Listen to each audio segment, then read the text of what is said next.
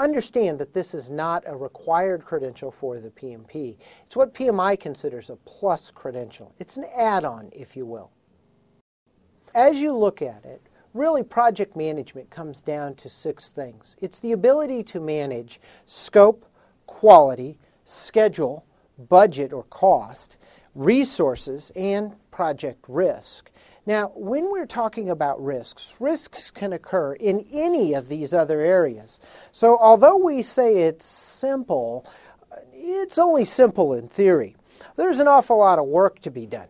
And if you stop and think about it, if it really was that easy, wouldn't most of us be out of a job? You know, it really wouldn't be that complicated if projects were that easy to manage. As you look at the PMBOK guide, the PMBOK guide is organized into chapters.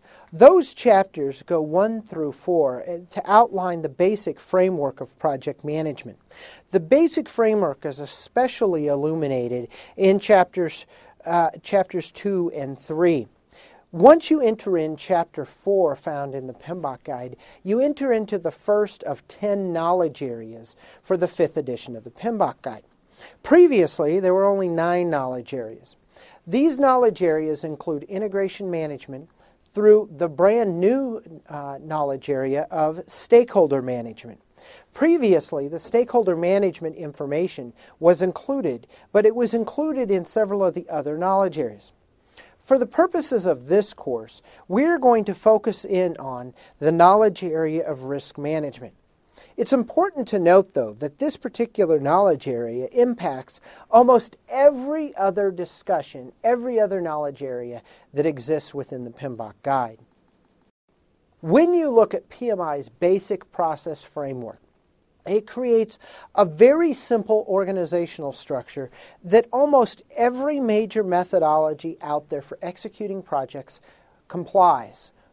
It starts with someone, a project initiator, who has an idea, or someone such as a sponsor who wants to begin a project. As you look at those, the first thing that happens is that initiator or sponsor says, hey, this looks like something that should be managed as a project. And so those inputs are brought into the process and you begin that first step, referred to as the initiating process group or initiating processes. Once the project is formally approved to be worked on and managed as a project, you move on to the next step. In that next step, it's called the planning process group or planning processes. Those planning processes work in a loop with the executing processes or executing process group. And those 2 steps, planning and executing, can be done once or many times depending on the methodology that you and your team are choosing to use. Deciding when you're done planning and executing and back and forth depending on how you're doing your project are your eyes and ears for the project. These are referred to as your monitoring and controlling process groups. Eventually, your monitoring and controlling process groups decide that you've done as much as you possibly can, and it's time to kick the project out into the closing processes or closing process group. In so doing, you will end up with 2 specific outputs. First and most importantly, you have the project deliverables. These are the things that are produced, the products, services, and results for which the project was originally undertaken. Additionally, you're going to have your project records or process assets. These are the informational elements that hopefully the team consistently reviews, so over time we can get better and better at the execution of our projects. As you look at the different chapters of the PMBOK guide, or the knowledge areas as they referred, this diagram makes it a little bit easier to understand how the different groupings fit across the 5 process groups. Now, as was said earlier, in the 5th edition of the PMBOK guide, there are 47 distinct processes described. However, only integration management has a process located in each one of these process groups. For the purposes of this course, we're going to be dealing with risk management. And if you look most of the way down this chart, you can see that risk management only occurs really in 2 areas of our project.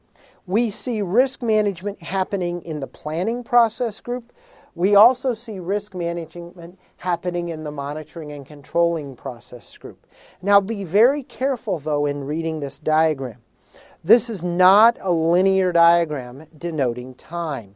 It is not in any way, shape, or form arguing that the first thing that happens on every project is initiating, then you plan, you execute, monitor, and control, and then you close out and you're all the way done with the project. And everything happens in that nice, neat, linear lockstep. In fact, nothing could be further from the truth. In fact, monitoring and controlling is an ongoing process that happens throughout the entire life of the project, and that means risk is also happening and being managed throughout the entire life of the project. And this is a very, very important notion. With that, that's all we're going to cover about the basics of project management. If you feel uncomfortable about this information and you've never had any kind of exposure to PMI's standards for project management, we highly recommend you take our Introduction to Project Management course that is also available on this site. With that being said, we'd ask you to take a moment to take the quiz that follows before we continue on with our lecture. However, before you take that exam, let me make a quick note about the quizzes that you will experience throughout this course. The quizzes that you see here, as much as possible, have been designed to represent stylistically the types of questions that you're going to see on the real exam. They are not designed necessarily to teach you the simple basics of risk management and how to work the process. Remember, this is an exam preparation course more than anything else. We want to make sure you get maximum exposure to the types of exam questions you're going to experience in the real world when you go to get your certification. To that end, make sure you're always scoring at least 90% on all the practice quizzes before you ever attempt to take the real thing. With that note in mind, please take a few moments to complete the quiz that follows, and then we'll continue. All right. Hopefully you found that first quiz relatively easy. It's really not the type of thing where you're going to see those questions on the exam, because that first quiz was designed to be just a general overview of project management and not specifically to the RMP. As you look at PMI's RMP, the first thing we want to talk about is the process required and the standards required in order for you to qualify for the designation. In order to sit for the RMP exam, you have to have a bachelor's degree with 3,000 hours of professional experience leading projects and 30 hours of education in the field of risk management. This specific course has been designed to count as 21 of those hours. As you look at this course, also realize you then, once you submit your experience verification form, must sit for an exam that's 170 questions that takes 3.5 hours. Should you not have a bachelor's degree, you are still eligible to sit for the exam. However, if you only have a high school diploma or equivalent, you then must have 4,500 hours of experience, more professional experience within the last 5 years working on projects, and 40 hours of education in the field of risk management. You then must pass the same exam before you can consider yourself someone carrying the RMP designation. If you look at the process PMI requires you to follow, the first step in the process is to submit your experience verification form or application. The good news is that you can do this process online. In fact, we highly recommend that you do it that way. In so doing, you can create a login and return to PMI's website at pmi.org multiple times so that you don't have to do the entire application in one sitting. The application can be pretty tiresome and require a lot of detailed information, and so it might take you 2 or 3 sittings. As a general rule, we tell people to plan on spending at least 2 or 3 hours going through that application process to make sure you've gotten everything captured and calculated correctly. Once you submit the application, and you have 90 days from the date you create your login to submit that application, it's then time for PMI to do their thing. They will take up to 5 days to review your application and do a completeness review. As they look at your application, there is a chance that your application might be selected for audit. PMI's numbers say that they generally target between 12 and 16 or 18% of all applications for audit. Now, the first way an application gets audited is by simply putting some inaccurate information that just stands out to the auditors. Remember, the reviewers who are looking at your application are not RMPs themselves.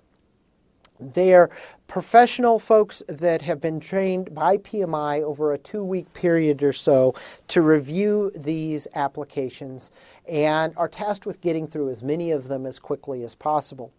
To that end, they are largely trained based on PMI's terminology. So if you use terminology from your organization, you make it a lot more difficult on these people and increase the probability that you are yourselves going to be audited. To that end, we strongly recommend you use PMI's terminology for any technical parts of your application. As you go through the certification process, then, what's going to happen is PMI is going to review your application. Presumably, you're not going to do any of the common mistakes of significantly over-exaggerating your experience, making some very egregious, incorrect statement on your application that causes an automatic audit. However, there is a chance that if PMI is not getting a sufficient number of those types of mistakes, they also randomly select applications from time to time for the auditing process.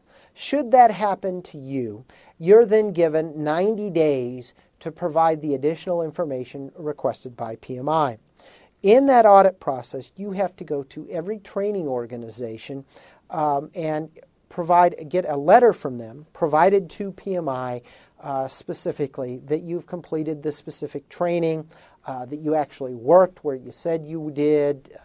You've got to get a letter from your registrar's office if you've got a degree issue, etc. If you're not audited, on the other hand, and you do get your completeness review, what will happen is that PMI, after that 5-day period, will try to notify you of your acceptance or declination for the RMP exam. That notification, if you've provided an email address, will be done electronically. So we highly recommend that you provide PMI with a valid email address. It's better for you, better for them, a lot faster for you to get the information you need.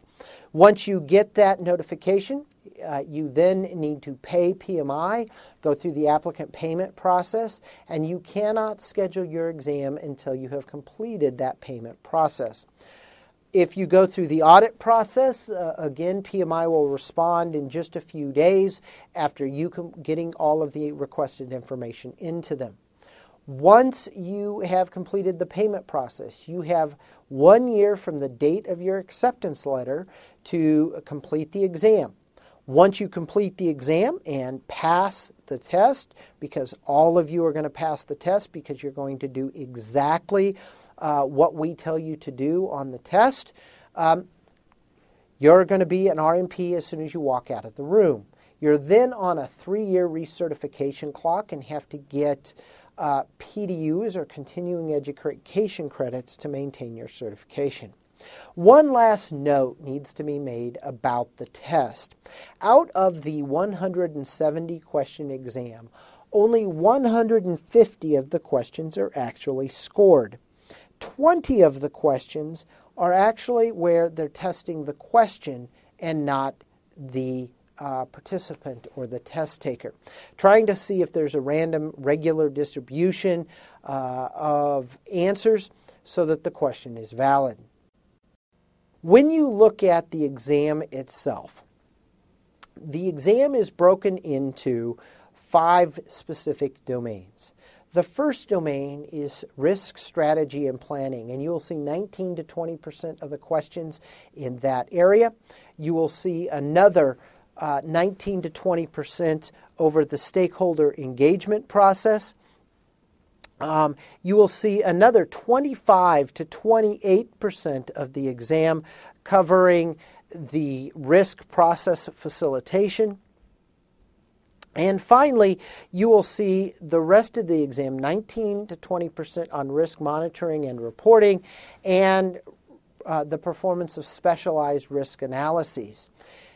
We also highly recommend that when you are getting ready to study for this test and do your application, that you go to PMI's website. And on that website, go ahead and find, under the certification section, the PMI RMP handbook. This handbook walks everybody through all aspects of this exam, what's going to be covered, etc. This is going to be a very, very important tool for you in order to be successful. Additionally, it's important that you note the fees that you're going to see on this test. If you're a PMI member, your cost is going to be $520. If you're not a PMI member, the cost for the test is $670. As a general rule, you'll find the cost of PMI membership is $119 plus the cost of any local chapters. So you can see right off the bat, joining PMI more than pays for itself just simply with this one exam. That's all that you have to deal with for this particular test. In the next section, we'll introduce risk management and start digging into the specific topics found within each of these domains and give you a better sense of what the questions you're going to experience look like, as well as the formalized process for doing risk management. So at this time, take your next quiz before we move on.